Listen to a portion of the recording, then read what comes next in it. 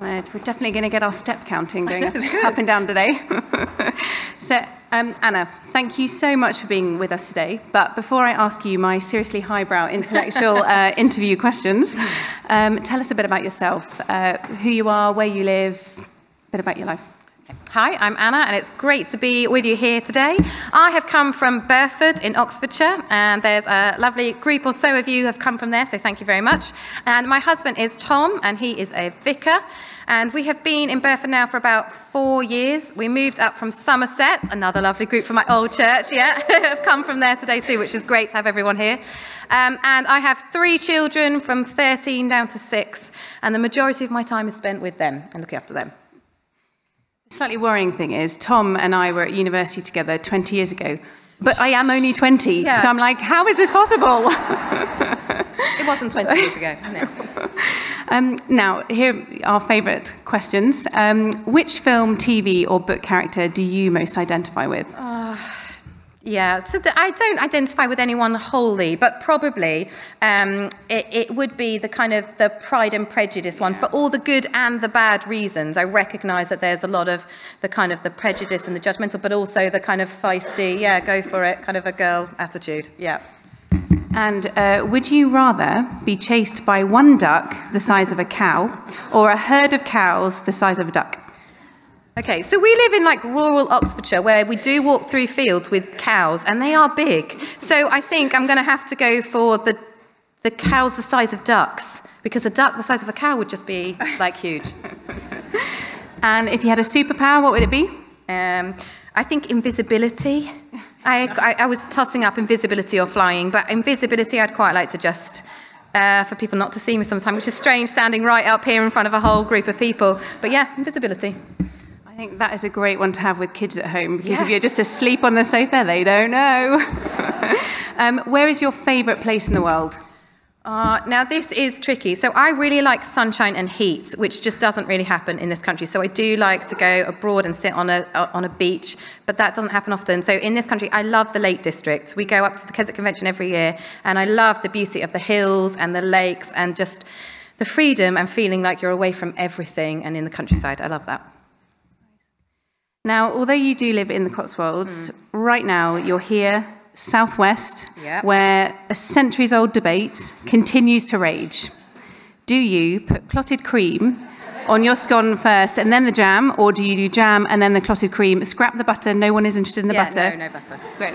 Okay, so I'm with you on the butter. I definitely put the jam on first and then the clotted cream on top. So sorry if half of you have already switched off from listening to me, but that's it.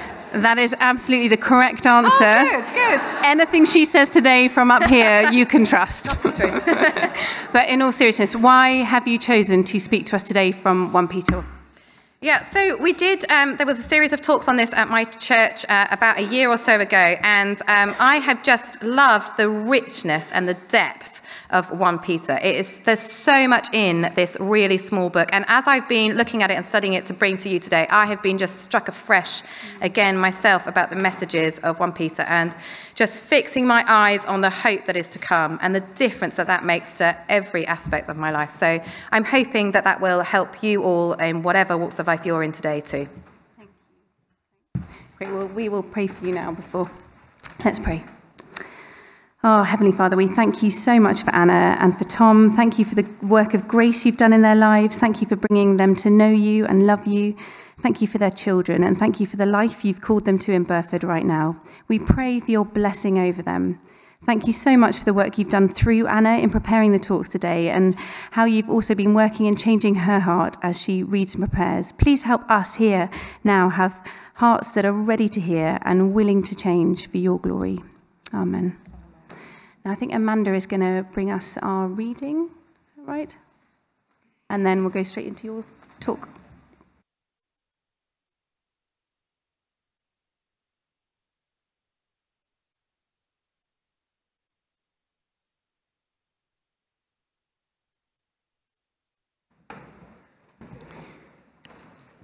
Our first reading this morning is found in 1 Peter chapter 1, verses 1 to 12, helpfully located on page 5 in your conference booklet.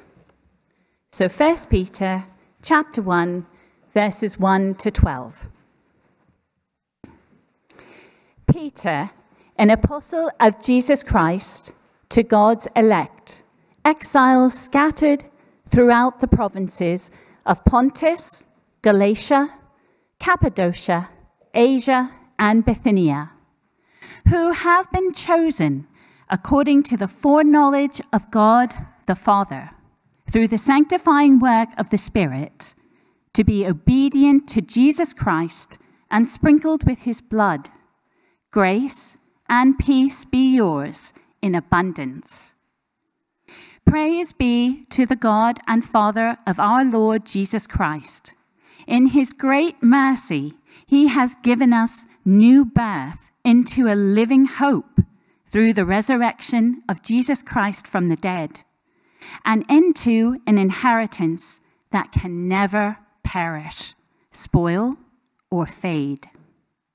This inheritance is kept in heaven for you, who through faith are shielded by God's power until the coming of the salvation that is ready to be revealed in the last time. In all this you greatly rejoice, though now, for a little while, you may have had to suffer grief in all kinds of trials. These have come so that the proven genuineness of your faith, of greater worth than gold, which perishes, even though refined by fire, may result in praise, glory, and honor when Jesus Christ is revealed. Though you have not seen him, you love him. And even though you do not see him now, you believe in him and are filled with an inexpressible and glorious joy. For you are receiving the end result of your faith, the salvation of your souls.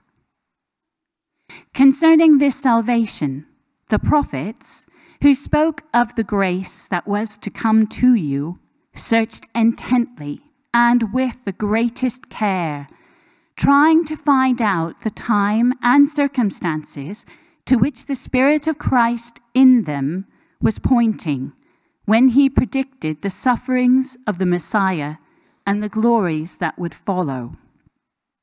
It was revealed to them that they were not serving themselves, but you, when they spoke of the things that have now been told you by those who have preached the gospel to you by the Holy Spirit sent from heaven. Even angels long to look into these things.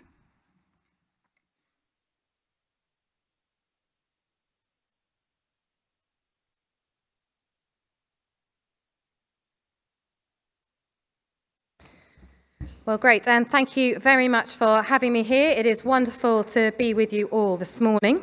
And as I get started, I wanted just to introduce you to a few friends of mine who would all say that they have a faith. Firstly, we have Jane. She is a lovely older lady who has raised her family in the faith. She's widowed, and she feels the pain of loneliness. She has been long in the faith, but if she's honest, her faith has become a bit flabby. She's a bit blasé about it and a bit complacent about resisting temptations. And compromises have begun to creep in around the edges. And she believes that Jesus died for her sins, but the joy has left her. Or Lucy, who is a 30-something singleton, who too has known the pain of loneliness, of friends moving on, and the uncertainty of life decisions about work and where to live, and having to make them all on her own. While she is content to be single, the loneliness really bites, and she's recently been tempted to find a partner who does not share her faith. Or Sarah. Sarah's got 2 young boys, and she has recently returned to work, where she's quickly gained a promotion. And she has been buoyed at seeing the response of those around her to doing a job well. Her days are full, with work and taking the boys to extracurricular activities. And now she has the extra income. She's got the new boots and coat of the season. She's well turned out. They've had the extension and the home improvements they always wanted to. And she treats the family to the holidays her friends have always had. None of this is inherently wrong. Let me be really clear about that. But somewhere along the way, Sarah started to be tempted to live for the here and the now, to invest in this world and its promises and pleasures, to hope in the next holiday or promotion to give her peace. And when the boys start to ask about going to rugby on a Sunday morning instead of church, where she would previously not have entertained the idea, she now finds herself starting to find ways around it. Or maybe if I took them this week and the husband took them next week, then we'd only miss every other one. Peter has a message for those who are doing well in this life as well. Well, how about Amy? Amy has had a rough few years. She's had operations and a diagnosis of cancer, which thankfully was able to be removed. Recently, her children have been really struggling, and she's found out that all three of them have neurodivergency, a combination of autism and ADHD that is going to make interactions with this world difficult at best. One is currently out of school, and much of her time is spent as a carer. In the face of sufferings, of trials, of long-term pain in everyday life, she's tempted to despair and struggles to praise God in whom she has placed her trust. I wonder if you know someone like one of my friends, or perhaps you see yourself in one of them. Have you found yourself living for the next good thing? If only I had this, or hoping for a change of circumstances as a way out. If only this would happen, then things would be okay. Or perhaps you're someone for whom everything is okay, really. Life is just chugging along as per usual. You dutifully go to church, read your Bible, pray, serve on a couple of rotas maybe, and things are fine. But maybe you'd like for things to be more than just fine. Maybe you yearn for a spark, a joy, a living hope that can impact your life more than just a dry duty that things have become. Or maybe for you, this world has been front and centre for a number of reasons now, and heaven feels like a very long way off. Well, Peter tells us that if we keep this world in focus, we will always be left disappointed. Instead, we need to look ahead to the promise of all that's to come. I'm sure many of us know this in theory, but I am so easily brought back to this world. If we did this, then we'll be happy, joyful, full of praise to the God that gave us this. Well, Peter urges us to place our hope instead in the things God has already done, the inheritance kept in heaven for us that will never perish, spoil, or fade. Only then will we be able to take heart, be of good cheer, and praise God, even through trials, because of that hope.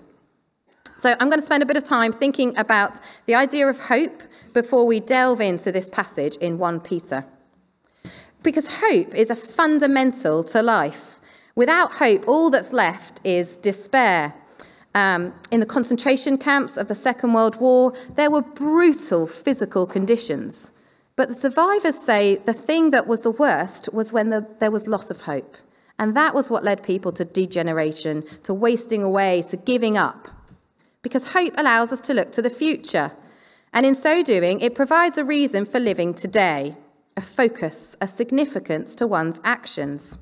That's why hope is so important and foundational for existence.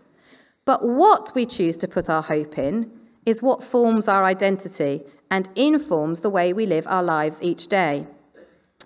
Those without a Christian worldview may be tempted to think of hope more as wishful thinking. I hope that something will happen, fingers crossed. Have a look at some of these quotes from popular culture. We've got Leanne Womack says, "And when you get a chance to sit it out or dance, I hope you dance. I hope you dance." Or John Lennon, this one's more famous, isn't it? "You may say I'm a dreamer. I'm not the only one. I hope someday you'll join us and the world will live as one." Maybe you can think of other examples from poems or songs or even conversations you've had where the word hope has been kind of bandied around without the deeper meaning the Bible assigns to it. Because the New Testament speaks of hope not just as a wishful thinking, but as looking forward without any frustrations or limitations. Imagine that. That is what makes it, in Peter's words, a sure and certain hope. Not a vain, wishful thinking, pie in the sky.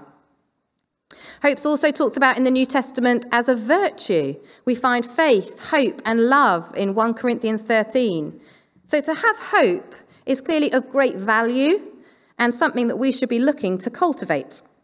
So I hope that today we'll begin to have a think about that hope and leave with a clearer idea as to what that hope entails, both for our individual lives, but also how to encourage each other in the hope of the gospel and how we can do that as a body of believers.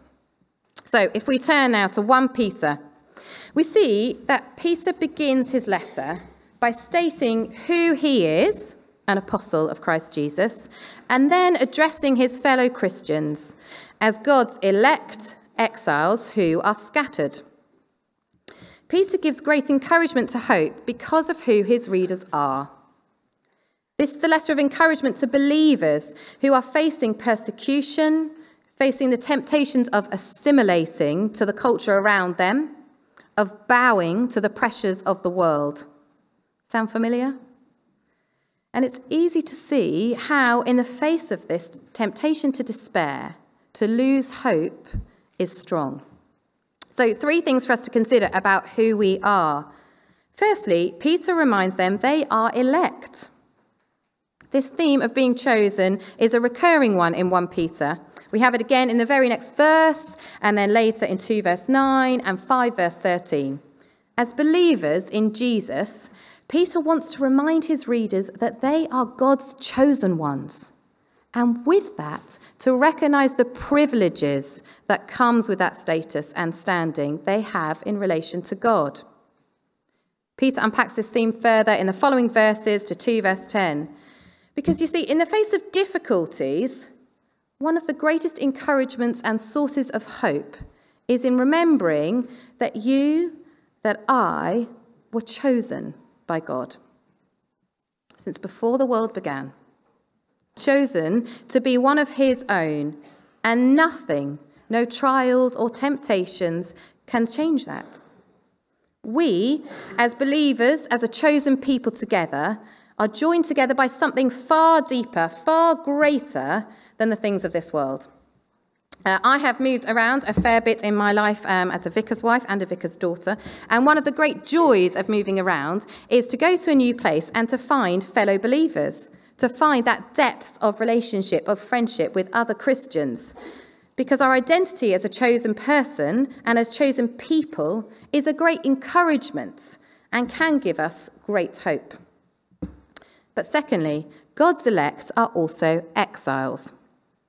Last term at church, we were looking at the book of Daniel, and we were reminded of just what being an exile in Babylon meant for Daniel and his fellow Israelites. They were living in a hostile environment, and it was clear that their true home was elsewhere. So too today, Christian believers need to recognize who we are in relation to the world. We are not in God's place for us. We do not belong here. This world is not our home. Our ultimate citizenship is in heaven. So we will feel weird sometimes. We will be the odd one out on occasions. And we will be the ones that don't fit in. And when we get comfortable with this idea, then the longing for the things of this world fades. The need to compromise in order to fit in will lessen. The desire to find our home, our place, where we can really feel we're known and loved and can belong, does not need to be here. Instead, we can focus on where we know our home is, on where God's place for us is, in heaven, and live instead for the future home. When we lift our gaze beyond the here and the now and focus on the hope we have to come, then the direction of travel towards it becomes really clear. And this too is a theme that is playing out in Peter's letter from 2 verse 11 to 4 verse 11. He's got a whole chunk where he spells out what this would look like in various different situations and scenarios. And it's worth looking at and grappling with how our status as this elect exiles impacts the way we live in relationships, the way we live in work, and the way we live in relation to governments and other things in those chapters. But thirdly, not only are Peter's readers in exile, but they are, unlike the Old Testament Jews, they're also scattered. The people are not gathered together, but isolated, and in need of encouragement from others. And that's why Peter's writing to them. It's lovely today, isn't it, to be gathered together. It's one of the great joys of a women's conference, I find, to be surrounded by like-minded individuals and the feeling of safety and comfort that comes from that. It can be easy to forget that we are scattered exiles and how strange we can feel out there in the world. It's why the church is such a blessing, to gather together some of the scattered to encourage each other as we walk with God. So, though we too are scattered across the world, let's not underestimate the privilege, the joy, and the encouragement of gathering together as God's people. Being both God's elect and being in exile undoubtedly leads to tensions and sufferings in the meantime. And it's into this situation that we're going to primarily be looking at in our sessions today. So, even in this first verse, we can see great encouragements, can't we? Reasons for hope. Even the challenges of being scattered exiles can become an encouragement when we realise and make peace with the fact that we don't fit. So remember who we are. We are elect. Remember whose you are. We are God's. Even when we feel like strangers in this world, scattered and separated, different from those around you, take heart, stand firm, and don't be tempted to compromise and assimilate. You have been chosen by God, not because you're special, not because I'm special or especially good, but because he loves his people. He's rescued them to be blessed by them. You are different because you are God's. Well, Peter picks this up in verse 2, where we see how the Trinity in its different roles is at work. If you're a follower of Jesus, you have been chosen, according to the foreknowledge of the Father, through the sanctifying work of the Spirit, to be obedient to Jesus Christ and sprinkled with his blood. We have a helpful reminder here that we are chosen not because of our own works. No, the obedience comes after the choosing. But instead, we are chosen through the work of the Trinity. What greater encouragement can there be than to know it's not all on me? But more than this, God's chosen people have a purpose: to be obedient to Jesus. That's what we should be doing with our lives. In the meantime, while we wait, as exiles in a foreign land, live in obedience to Jesus Christ. Well, what an opening couple of verses, hey? And that's just Peter addressing his readers. And already there is much to be encouraged by. Don't worry, it's going to go quicker through it than just that.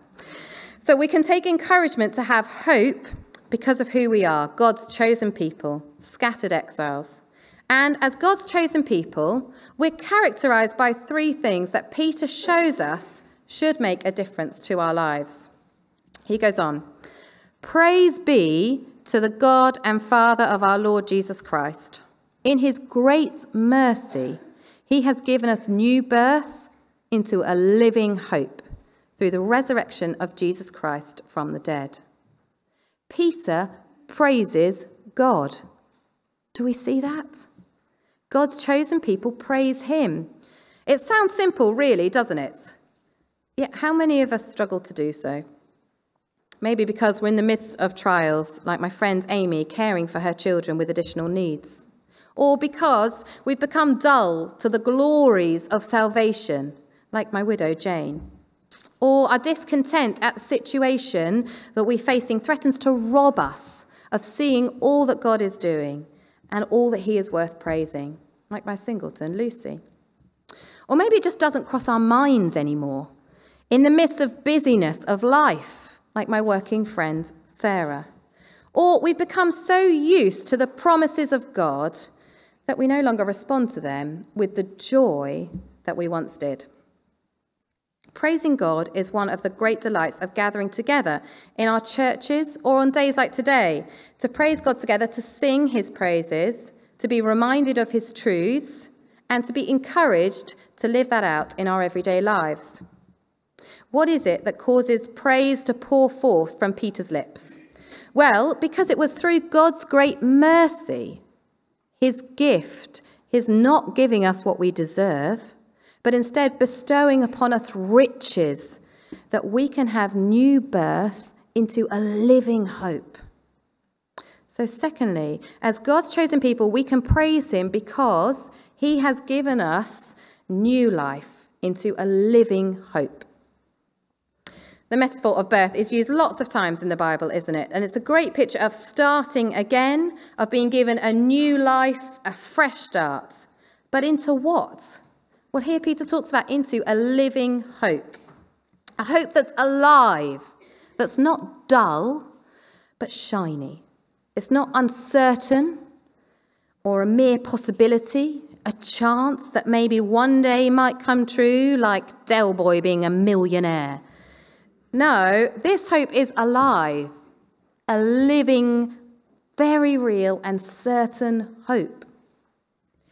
And we know that it was certain because it was bought with the death and resurrection of Jesus Christ from the dead. This is how we can be sure of the hope we have, because of the resurrection of Jesus. The price was paid. The payment was accepted once and for all. It's a bit like when you do that kind of tap and go with your card, but you have to wait for the approval screen before you can really leave the shop.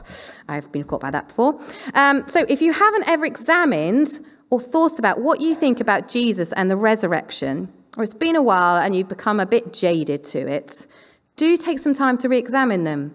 There is plenty of evidence out there for the resurrection, and the implications are vast. We're teasing out just one of them today, the one that Peter points us to, that of a living hope. So, as God's chosen people, we can praise God because he has given us a new life that is built on a living hope, a hope that's certain because it's based on the resurrection. But that's not the end of it. No, not only is this new birth into a living hope, but there's also an inheritance in verse 4, an inheritance that can never perish, spoil, or fade. Now, my children are fortunate enough to have 4 great-grandparents alive still. I know, they're very old, but it's brilliant. Tom and I each have 2 grandparents alive, and it's such a blessing. But at some point, that will change. At some point, they will die, and there will be an inheritance.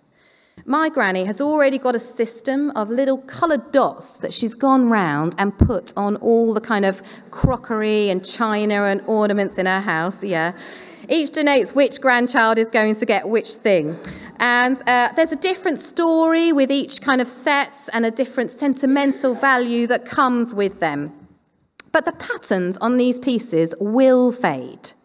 The stories around them are already, I'm afraid, being forgotten. And if there are no breakages, it will be a miracle. But what's on offer here in 1 Peter is an inheritance that can never perish, can never fade, and will never spoil. In the parable of Matthew 6, Jesus urges his followers to store up for themselves treasures in heaven, where moth and rust do not destroy, and where thieves will not break in and steal. So I guess the question is, what are we living for? Are we living for the treasures of this world? Like my friend, the working mum Sarah, working for the things of this world, the values, the comfort, and the things the world can bring, the riches of achievement, the joys of wealth or health, all of which can perish, spoil, and fade? Or are we living for the treasures of heaven, for the inheritance still to come? Because not only will that treasure never perish, but both the inheritance and the one who inherits, the believer, are kept. They are secure. In verse 4, God keeps the inheritance in heaven for you. It is yours. Your name label is on it. The sticky dot is there. And it's waiting, secure, safe, and ready for you. Not only that, but verse 5, the believer themselves is shielded by God's power.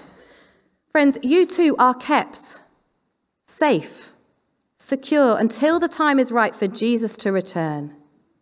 Until the time has come for you to receive that inheritance in full. Can there be any more guarantee? It's so because it's done by the power of God, not by some meager show of faith I might muster up, or by the good deeds I might strive to do. And it's not shaken by my misdeeds either. No, it is kept by the power of God. Sisters, we have a hope that's alive. We have a certain an inheritance that is guaranteed. What more motivation do we need to praise God than this? And that's exactly where Peter ends up. In verse 6, in all this you greatly rejoice, though now, for a little while, you may have had to suffer grief in all kinds of trials. So thirdly, God's chosen people greatly rejoice. The truths of verse 3 to 5 that we've just been looking at remain true no matter what our earthly circumstances might look like, no matter what indicators there might be to the contrary. You see, if our joy is anchored, rooted in these unchanging truths, in this living hope, then it's possible to greatly rejoice even in the midst of grief and trials. Now, hear rightly, there will be grief. There will be all kinds of trials. The Bible's realistic about this. We are to expect it. It's not saying that we should plaster on a smile and trot out a few trite sayings through gritted teeth. No, as a group of believers, as a church, there will be trials, and God knows it looks like we might well be facing several of them now. There will be hard times as individuals, but we can have joy in them. My dear friend Hannah, who is in my Bible study group, gave birth to a baby boy last year, and I warn you now, this is sad. Alfred was born, and there were complications. The cord was wrapped around his neck, and he was deprived of oxygen during the emergency C-section. His brain was irreparably damaged, and in the days that followed, his body gradually shut down, organ by organ, until it was only the machines keeping his little body alive. And then Hannah and George had to take the really, really difficult decision to turn off the life support. When Tom and I went to visit them in hospital, there were many tears. There was grief. Real grief, raw grief. There were hugs, and there were prayers. The Bible is realistic about grief, sufferings, and trials. But note in verse 6, for a little while. You see, when you know that you are a chosen child of God, when you know that you've been given a new life and can have a certain hope and an inheritance to come, when you have that long-term perspective, the trials of this life can be described as a little while. Even if it's chronic, lifelong illness or disability or caring for those who are. It's still only for this life. There is a life to come. An inheritance awaits you. And we can have great hope in trials, even joy, because of this new birth. The eternal inheritance, and because of what it's doing and proving and strengthening our faith.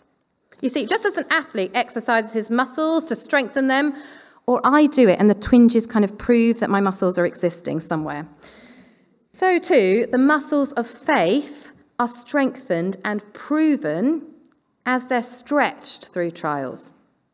You see, Hannah's request to have Tom and I come to the hospital with the bedside of Alfred and pray over him and with her is all the more remarkable if you know that George is not a Christian.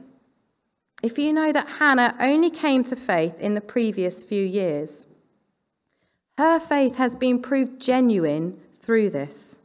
She has been at my house for Bible study week in and week out, and the ladies have loved her and rallied round and cared for her and the family, and the church has been the best witness ever to that family. The tears shed have not led to her walking away, but stepping into her faith. Or take Amy with the day-to-day difficulties of caring for her children, of advocating for them and watching them struggle. Okay, I will fess up, Amy is actually me. This is my situation and my children. And the temptation is for my horizons to narrow, so my everyday consumed by the here and the now in the difficulties. And it's hard to think that there is any reward to come that could compensate for that. But that's not the way Peter sees it. Instead, it's this tension between the current pressures and the ultimate glory to come that strengthens our faith. Sometimes when life is so obviously beyond our control, our ability to handle it drives us to our knees before the Lord, to ask for strength for the challenges of each and every day. And this is faith. And now, how much sweeter is the inheritance as a result of tasting the bitterness of trials? Our inheritance is better because of the difficult times faced. And it's this faith, this trust in God, that's worth far more than any earthly comfort, wealth, health, or achievement. For if we truly believe in an eternal home awaiting us in heaven, then it's faith that will outlast them all. And it's faith that will lead to praise and glory and honour when Jesus Christ is revealed. Even though we cannot see Jesus now, we can love him, believe in him, and that does fill us with an inexpressible and glorious joy. That's what it says in verse 7. Again, it's not a plastered-on smile, a mouth full of trite sayings, or even Bible verses trotted out, with a deep-seated contentment. A security about life, a living hope. That's what biblical joy is. And it's this that will lift us out of any dusty, dry duty of monotonously attending church and reading our Bibles, and mean that we don't grumble or feel put upon with the next rota comes out or someone's asking for more service. We will find instead the good in things. We will serve others with delight, even if it's not seen or acknowledged by those around us. And we can have that kind of joy no matter the circumstances.